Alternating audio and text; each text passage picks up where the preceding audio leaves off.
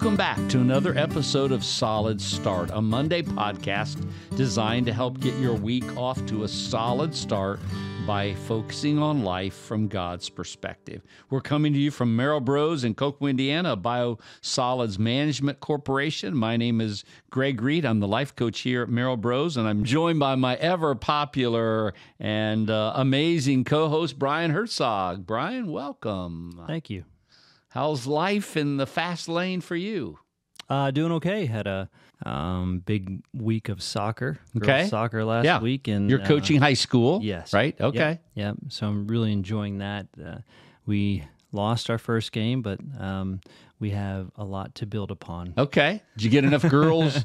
We had just enough. Okay. Just, okay. Yeah. And we've got 3 games this week, and temperatures are... I was going to say, what, 90s or something like that? 90 plus. Yeah. So it's going to be rough. Told them to hydrate all day. So. And then hydrate some more. Yes. Yeah. Do they ever cancel soccer? They do. Okay. If it's depending either on lightning or if it's too hot, that kind of too thing. hot, yeah. Now, rain, they'll move right through it, right? We enjoy the rain. You enjoy unless it's freezing rain. It's crazy. Yes. Like the soccer season, like we have parents that are going to be bringing canopies out this evening to cover us from the sun, and those same canopies will be used in a week for like freezing rain. Yeah.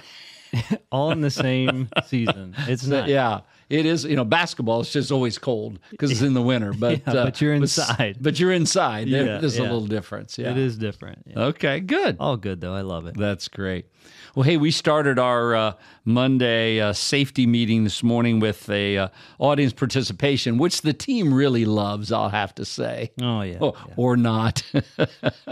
And so I had if you remember, I had a rectangle on the screen, and I asked, what's the point called where the 2 lines intersect? Obviously, there are 4 points on a rectangle.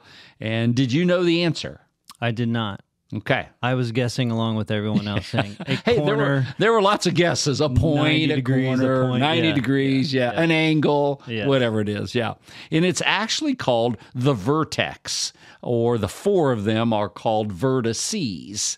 So it's that place where 2 lines or even a ray comes together. And so then I put up a triangle onto the screen and asked how many vertices. So just for audience participation, Brian, how many vertices are there on a triangle? 3. 3. Way to go. You got it. But how many triangles? It was just I one. just had one on the screen. And so the point of all of that math this morning is the fact that one of the great mysteries of the Christian faith, I think one of the ways to illustrate that is with a triangle. So in the middle, you could put God, that there's one God, just like there's one triangle. But there are 3 vertices, or 3 points on that triangle. And at the top, I put Father, lower left, Son, lower right, Holy Spirit. Just try, and if you said, hey, Greg, could you explain the mystery of the Trinity? My answer would be absolutely not. I don't have a clue. But one of the ways that it's often illustrated is with a triangle. And the reason I did that this morning is because we're in the book of Acts, and we're saying, how is this far better life possible? And we know that it's only possible by life in the Holy Spirit.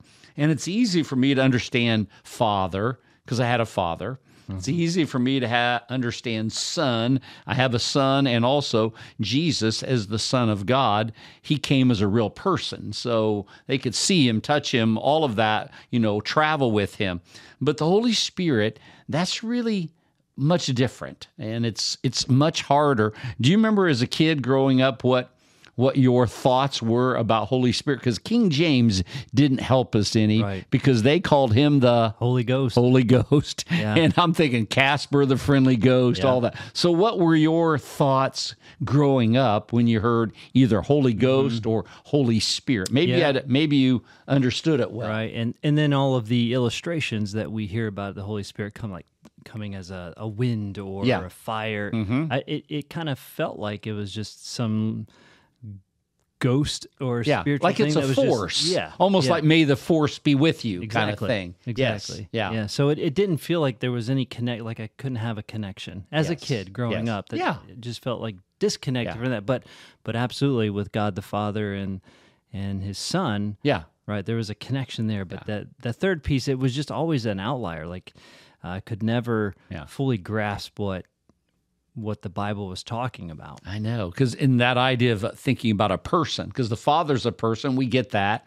We understand the Father, the Son's a person, but then you think ghost. Like, how does that fit? And so I'm so thankful that more modern translations have said Holy Spirit. One famous author, Francis Chan, has even written a book, The Forgotten God, and it's about the fact that we've forgotten that person of the Trinity is the Holy Spirit, and I think that's really well said. So we're going to pick up the story where we left off last Monday. We're in the book of Acts, and some of you should be maybe all of you should get a text every day, Monday through Saturday, that gives you a link where you can listen through the New Testament in 1 year. And right now, we just happen to be in the book of Acts.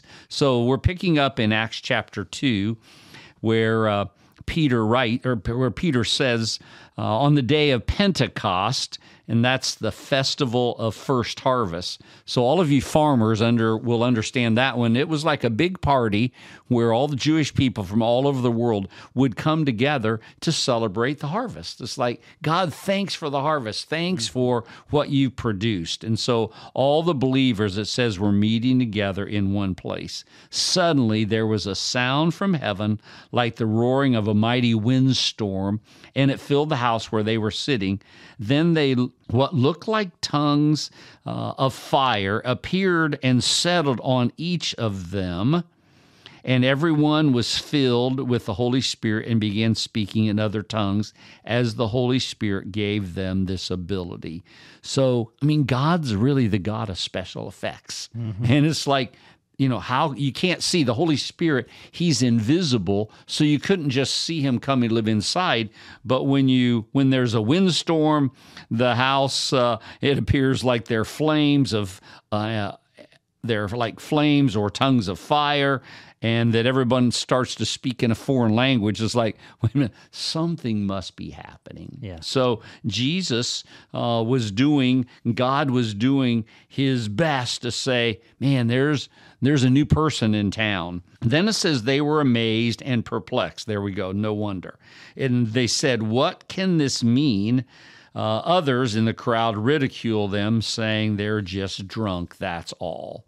And then Peter stands up and says, hey, this is not about somebody being drunk.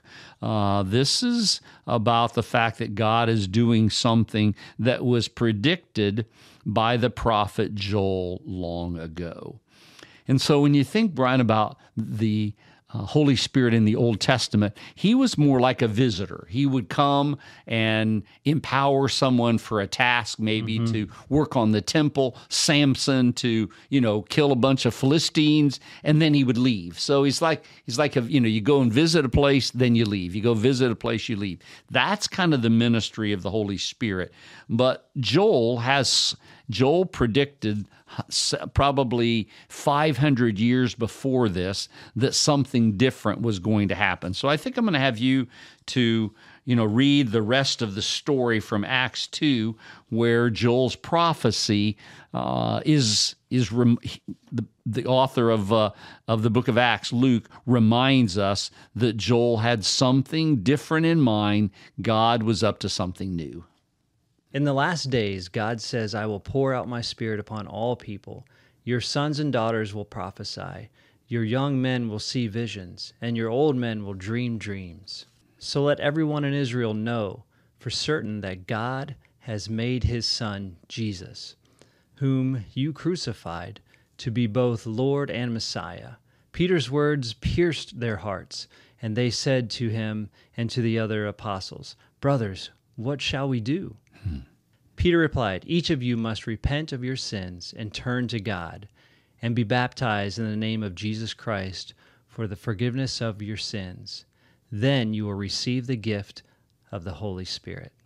And Brian, that's where then there's this dramatic change because now the Holy Spirit is more like a resident. He comes, not coming and going like a visitor. Right. God's plan is that he would come and live inside of us as a person to empower us. It says, those who believed what Peter said were baptized and added to the church that day, about 3,000 in all. Wow. You know, as a pastor, I was always praying that people would respond to my message. I would have to humbly say that never happened. 3,000? Maybe 3. Hey, 3 is good. But 3 is good. So it's just a whole different arrangement that God had once Jesus left. So we're 50 days after Jesus' resurrection, and now God says, I'm going to send the person of the Holy Spirit to live inside of you as a resident. And I love the quote by Jim Cymbala. He's a pastor and a prolific author. He says this, in the New Testament, we are breathing different air. And I love that. It's just the reminder that in order to live this far better life, we have to breathe different air.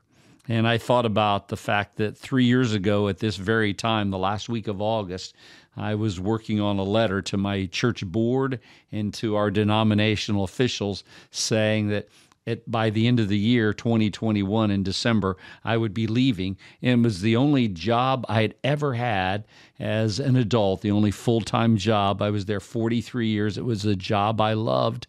But I knew that the Holy Spirit who lives inside of me was just really prompting me and speaking to me and working in my heart and mind and spirit to say, Greg, there's something different that I have in mind for you. There's a different way. I want you to pastor a church without walls rather than a church with walls. And so that's led to becoming a workplace life coach. That's led to an opportunity to have connections with over 600 people as a life coach. And that never could have happened, Brian. I promise you. I'm just, as you know, I'm not that smart. Maybe you've even told me that before. Greg, you're not that smart. Many times. Many times. Not just once, many times. And that's true. But the Holy Spirit, He's God. And so He's the one that helped me to put all these things together that I started a whole new company at age 70 and said, I'm not going to have any income by the end of the year. But the Holy Spirit made it all possible that I could have a connection with Merrill Bros and several other companies. And He just worked that all out. Yes. That I never could have done on my own. So that's where we're headed for the next several weeks, is that we're going to talk about different air. And that's the fact that it's only possible to live the far better life when we're breathing different air, and it's the air of the Holy Spirit, the person who comes to take up residence inside of us when we repent of our sins and say yes to Jesus.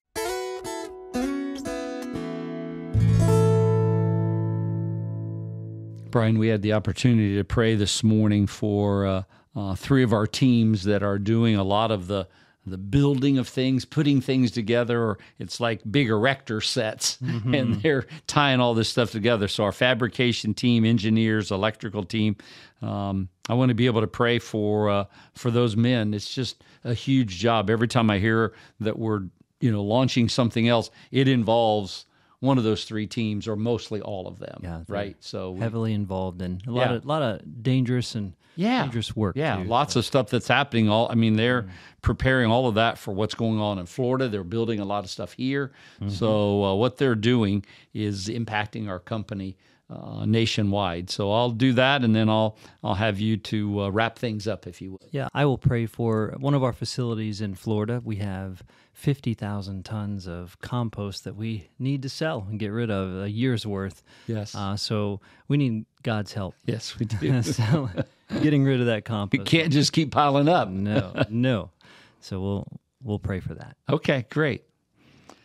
Father, thank you for the fact that you've given just very specific skills to the people that work at Merrill Bros. And thanks that this team has a huge variety of people that bring the gifts and abilities you've given to them. And so we thank you for all these people that are putting together the pieces that make the final products, to have sanitation facilities, to have places where we can create materials that can be sold and can be put in bags and pelletized, and it takes machinery in order to be able to do that. So we give you thanks for the guys that work on fabrication, for our engineers, and for the electrical team. What a talented group of men that you've given to this company. And so we just ask you to continue to give them divine favor, wisdom to know how to solve problems, because every day there are new issues that they're trying to figure out. And so thank you for that. And we know that we need you, because apart from you, we really can do nothing.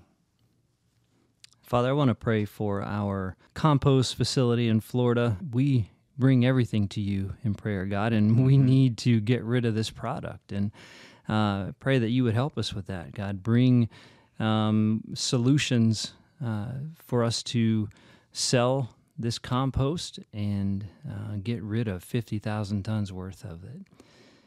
We're just putting that in your hands, God, and trusting that you'll help us there. And Father, I want to pray for all of us, those listening and even our family members, and we're all dealing with something. We have struggles. God, there's a lot of uncertainty in our lives, questions that we have, unanswered questions. And so, God, if there's someone listening right now that is going through a situation that they don't know how to handle, or there is that uncertainty, or there's a health issue, whatever it might be, God, I pray that you would just speak to them right now. And I'm praying that they would just open up their hearts, say, God, help me. And allow the Holy Spirit to live in them and help with the decisions in their life. And it's your Son's name we pray. Amen. Amen. Amen. Well, on behalf of Marrow Bros, Brian and I want to thank you for listening to this episode of Solid Start, a podcast focusing on life from God's perspective. Please let us know if there are ways that we can pray specifically for you. You can go to marrowbros.com and click on the prayer tab at the top of the page. And as always, have a fabulous day.